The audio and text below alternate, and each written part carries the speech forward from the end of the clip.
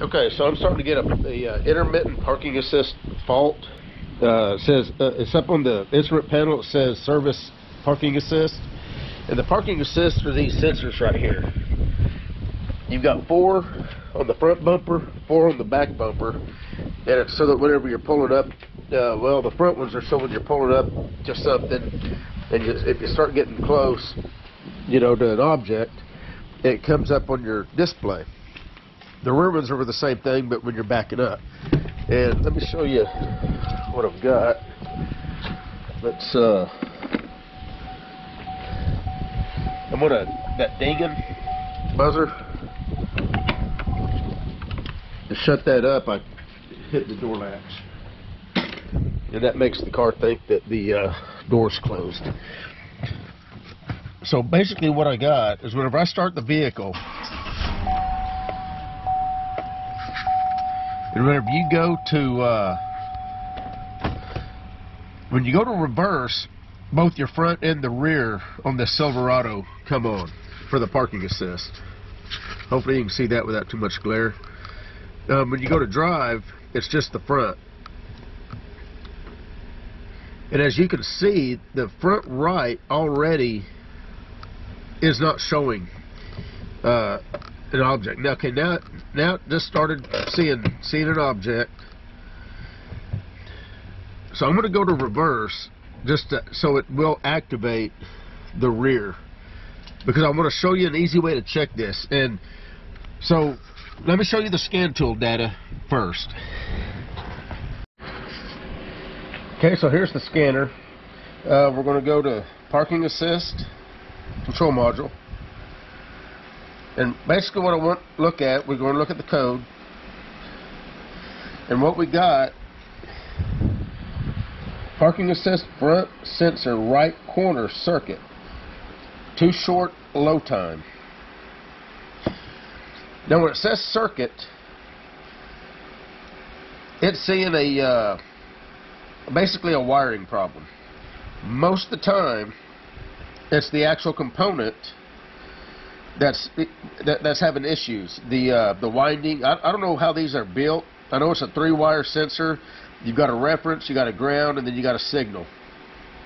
And so basically what it's doing is it's sending out an ultrasonic pulse, and it's measuring the time it takes to get a return signal from bouncing off of an object. So each one of these sensors are sending out an ultrasonic frequency.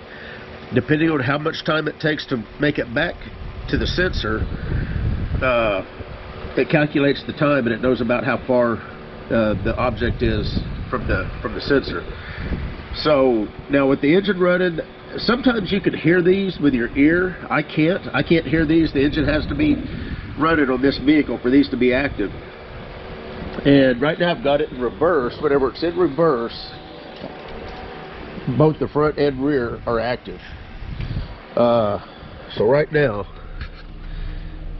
whenever you look up there on the display, it's showing that it is picking up some right-hand object and a little bit in the front. You know, of course, I'm kind of close to the house to make that happen. Well, these should be pulsing at about a 1 second rate. And to show you that, I'm going to go over here to the rear, because there's not as much engine noise. Okay, and what it is, I just downloaded this sound meter app, and what we're going to do is the mic right here on the end of the phone, wherever your mic is on your phone, I don't know if that's showing up or not, but there's just a little tiny hole right there on the end of the phone. That's the mic. Turn this where you can see it. So we're going to watch the dB meter, and we should have about a 1 second pulse from the sensor. I'm just going to hold the phone right here by the sensor. And I want you to watch that. I'm going to have to be quiet, but I want you to watch the meter. Let me get stable here.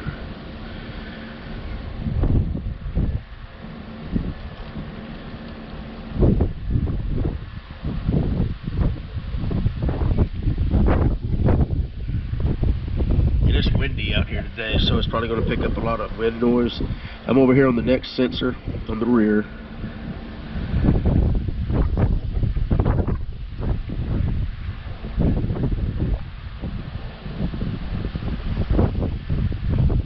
And you see that pulse?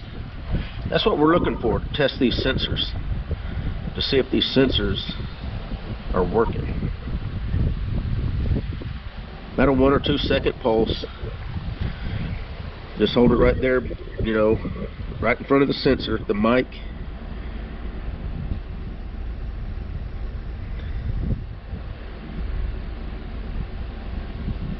And you should see that pulse. Front should do the same exact thing. Now we'll go to the bad one here, or what I suspect is the bad one.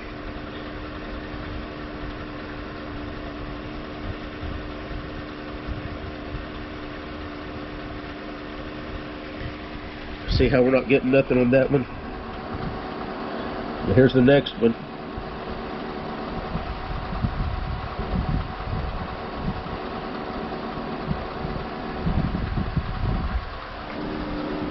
The next one.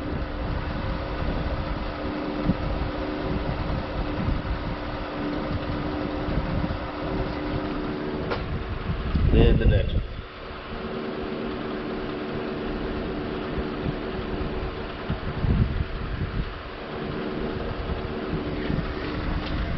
So this one, right here on the corner, is definitely not working.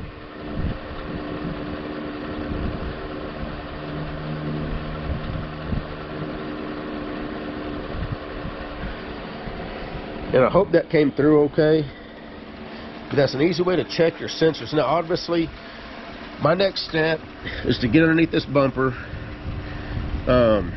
make sure the wiring's hooked up. Oh, and by the way, this sensor, it's got a little divot in it, like it's been hit with a rock or something. I don't know if that's what has knocked this sensor out or not, but more than likely the sensor needs to be changed. Now I'm going to pull the connector off. That's the next step you'd want to do, is make sure the connector is all hooked up. You want to inspect your wiring, make sure your wiring is good, and all that good stuff. I'm going to disconnect the connector. I'm going to make sure I've got my ground, my 12 volts, and then I'm going to check the signal wire going to the computer. And if all that's good, I'm going to order me a new sensor. The OEM sensors are about $200, but you can get aftermarket ones for about $25. So I'll probably just put an aftermarket one in it and give that a shot. But anyway, that's an easy way to check your sensors on your vehicle with parking assist. And if you notice, even though that one was not working,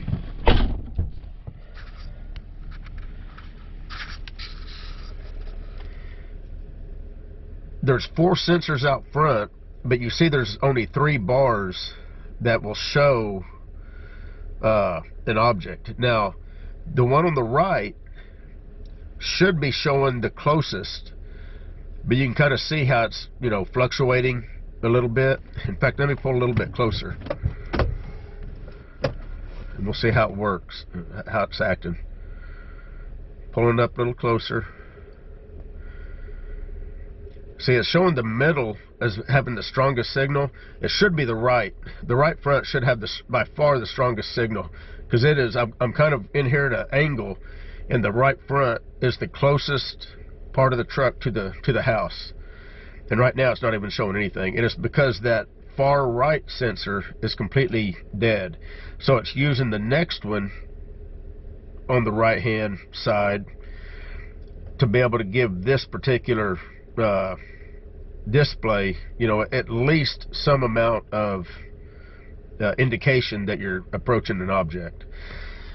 But anyway, the main object of this video was to show that you can download an app and use it, or you can, if you have a dB meter, if you have a dB meter, a sound meter, then you can use it to test your sensors. But you got to make sure your system's activated. On this truck, it's actually got to be in It's got to be running, and it's either got to be in reverse or drive for the system to be active. So if you're in park, you're not going to have nothing.